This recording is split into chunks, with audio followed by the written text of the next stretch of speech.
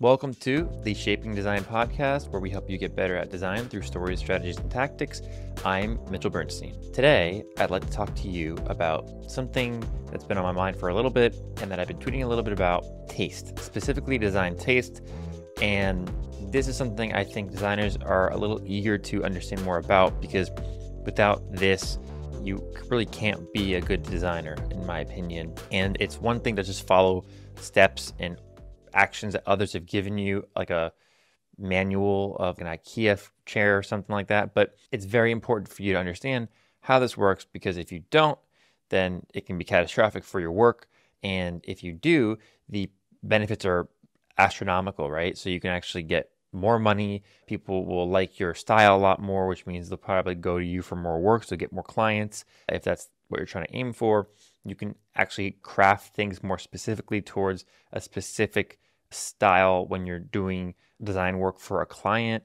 It actually is very beneficial, and it also trends into your day-to-day life. So I want to talk about taste, and we'll start from the very beginning. And I have a lot of notes. What is taste?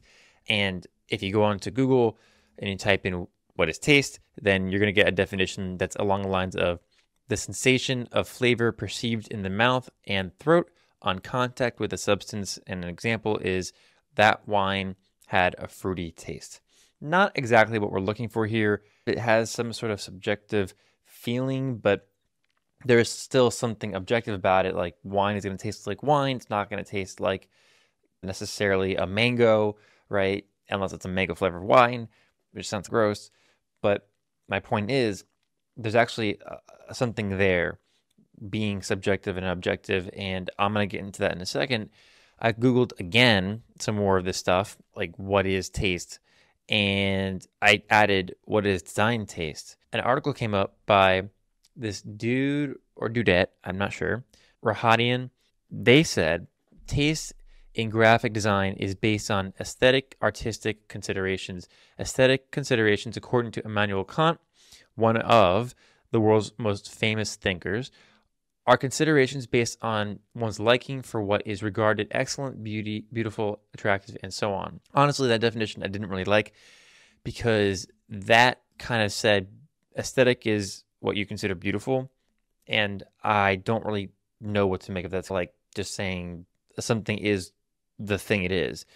So I did a little bit of a deep dive, and I asked ChatGPT, what does Immanuel Kant say about aesthetics? It turns out Immanuel Kant actually has a lot of literature on this subject of taste. It's called Critiques of Judgment.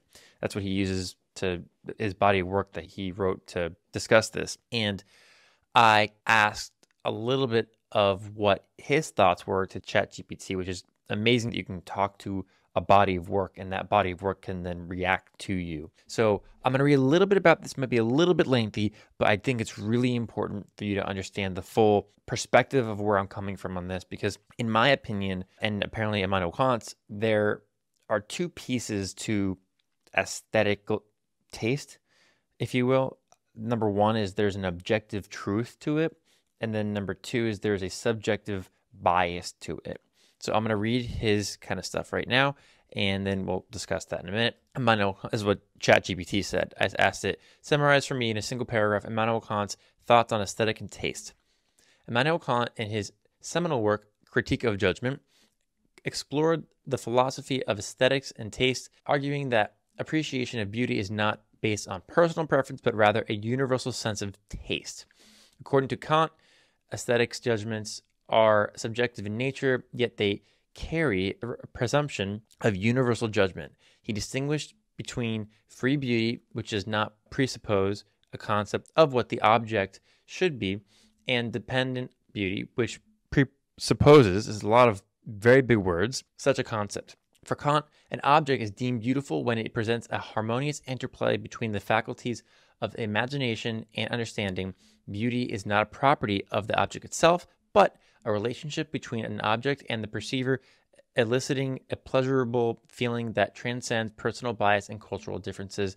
And I'm not going to get into all the other stuff, but he talks about that there is an interplay between both the objective and the subjective nature of aesthetics and taste, and then also that The objective part is a universal truth. There's things that exist and you're either playing into those things. We like to call those principles of design when we're talking about design. So for us, there are things that we can point to and say, okay, this is an objective truth. There's data that backs it. There's there's data that backs it. There's already a common understanding of why this is why it is. And some things don't change very easily over time, probably because they're very tested and true. Some things are just less understood and people just stick to the defaults.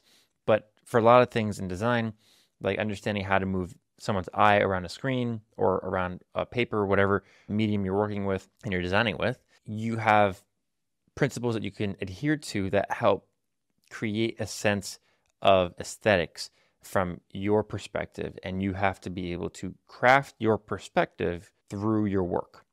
That's pretty much what I'm getting at. So I put a tweet out that discussed how should we develop our own design taste, and not your taste buds. I don't really want to know anything about that. But a couple people like Noman Designs said, by spending 1/4 of my screen time browsing Arena and MOBA designs and curating sespocket.com, Noman is suggesting to develop your taste, you need to spend time actually reading other people's curations. And I think those critiques are very helpful for you. So totally agree with that, except I would say a lot of people today just have a list of maybe decent design work, but they don't really tell you what's great about it. There might be a property that's like great footer or really great header of this website or really great app icon.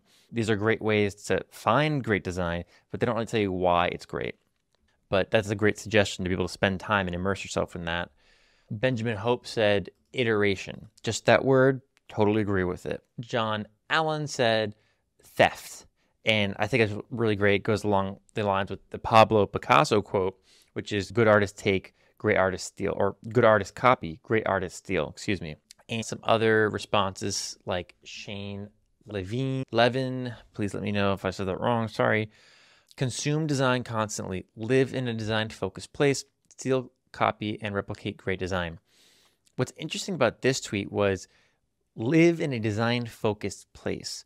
So I don't think Shane necessarily means live in a house made of glass and materials that appear in your visual aesthetics that you build for your UI.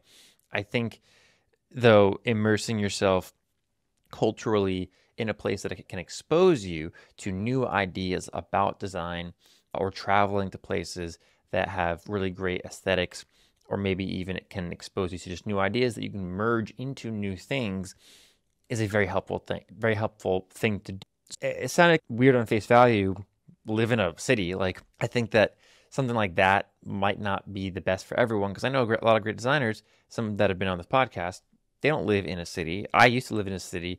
I don't like it. I live outside of a city, and I think it's too busy for me.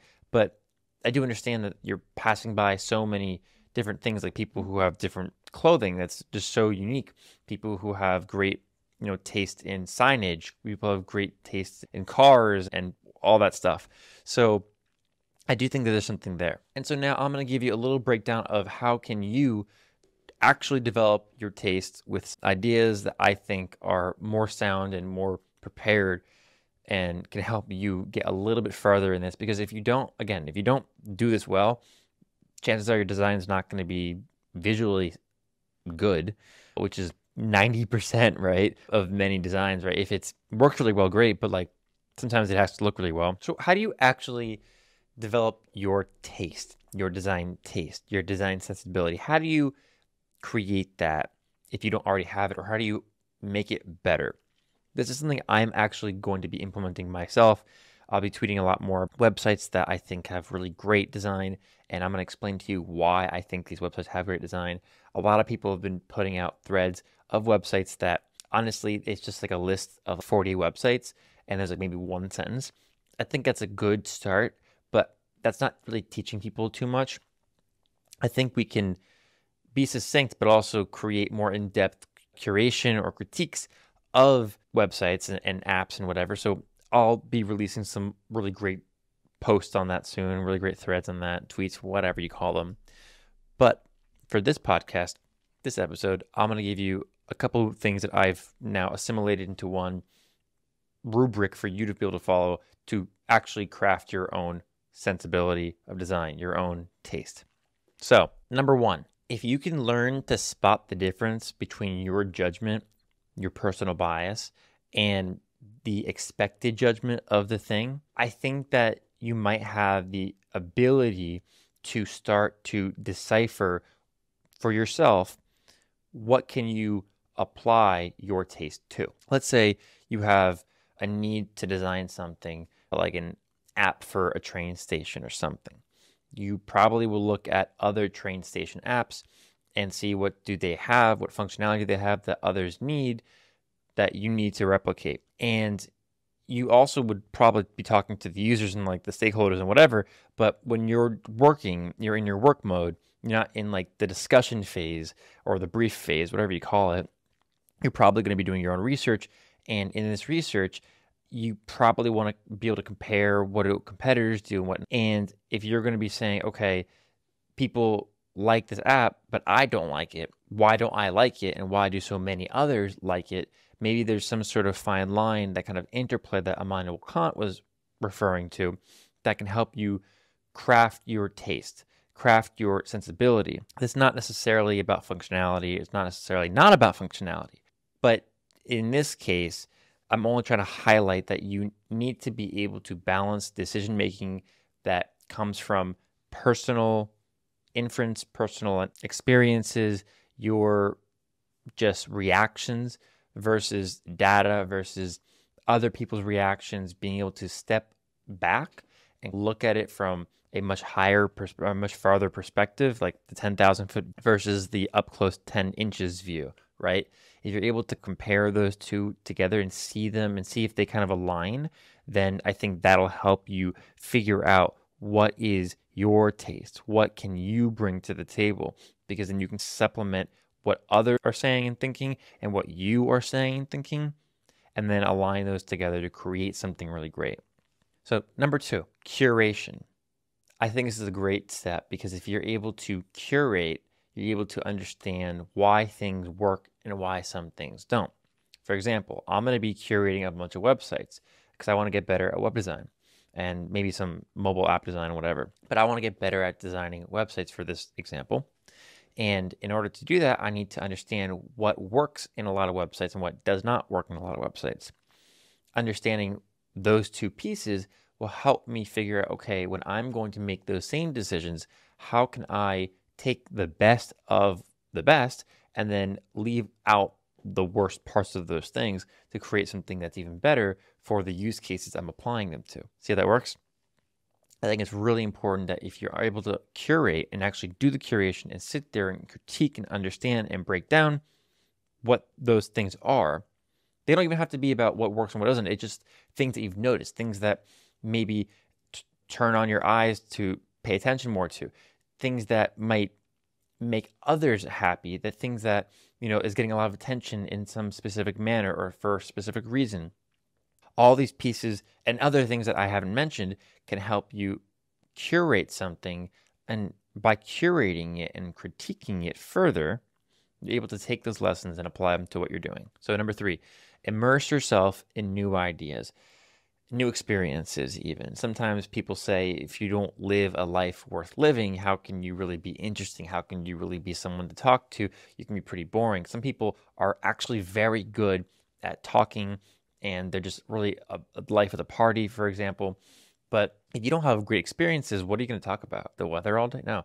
You have to be exposed to new ideas and be able to say, hey, I'm going to visit this place that might be really good at this one or two things. Like, I don't know, if you go to Japan, you're going to find a lot of minimalism.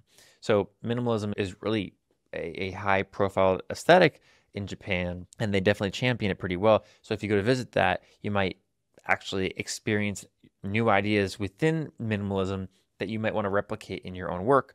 The same thing if you go to New York City or rural America or something, you're able to expose yourself to signage, clothes, architecture, things that you might not be able to get where you are. So being able to visit, immerse yourself, museums, local museums even, local museums even, if you're able to find places that can help bring things to you And online too, right? Like all these other websites that are already curating things. Spend time on them, interact with people who are also commenting on some of those posts on those websites, or join different Facebook groups, Twitter, whatever they're called. But I don't know if the communities are even a thing anymore. Join different paid groups even, and talk to people who have different ideas or who are making things in that same space, who can expose you to new ideas. And for our last iteration, being able to constantly make is, I think, probably out of all the things, the most important. I had a conversation with a very famous graphic designer. He was a partner at Pentagram. His name is Michael Beirut. I cornered him at AIGA conference once. I won't get into the story this episode, but maybe something else, something down the line I'll talk about. And I asked him, how do I get to be your level? Like, how do I get to your level in being a partner at a high-end agency or whatever? And he gave me a really great set of answers, but I'm going to share one of those answers with you. And that is to make bad shit. Make a ton of bad shit. Most of the work that you do for the first half of your career is going to suck. I'm sorry to say this, but you're not going to be good when you first start. There's no chance you're going to be that good. You might be able to get by and make money, but you're not going to be the best. Okay? Just flat out, I'm saying it. I'm not the best. I'm not that good. I don't think I'm very good, but I think I can be really great. And in order to do that, I need to create a lot of stuff and get feedback. Feedback shows you where you've fallen short. It shows you where your strengths are. A lot of people on Dribbble will just say, oh my God, I love the work. And I like the support. I think it's important to have the support, but it's also important to not ignore criticisms of your work when you put it out into the world. When you put it out into the world, though, that is already the first step. So congratulate yourself if you're able to do that. So in essence, what I'm trying to get at is, I'm going on a tangent here, you have to create a lot of work, share it with the world, and see what the world says. Okay? You don't have to agree with all the feedback, but by listening and taking it in, you're able to further build on your design skills and then develop your own taste, develop your own perspective. Because in my opinion, taste is a perspective that you have and only you have, and AI cannot have a taste. It's given orders. You need to develop your taste in order to stay relevant against AI. It will never have good taste because you have to give it something that might be ironic, might be subliminal, might be in parallel, might be on the nose, on the bullseye, descriptive of the characteristics of what you're trying to create around. So if you don't have your taste, you're not really a good designer. In fact, you're not really much of a designer at all. But if you do have your taste, you're able to conquer so much more, design so much better, be more useful, actually be able to put great work out into the world. And there's no shame in trying to do that and failing. But there is shame in trying to do that and failing and saying that you have the best taste. Most people don't have good taste, but these are the steps that you should take to develop your taste and get better at it, as much as I'm trying to get better at my taste. And hopefully soon my taste will be really high up there, and just as much as yours will be really high up there too. So that's it for this episode. Thanks for listening, and please subscribe to us on YouTube, subscribe and follow us on Spotify, Apple Podcasts, and wherever you listen to this podcast. Thank you very much, and have a wonderful day.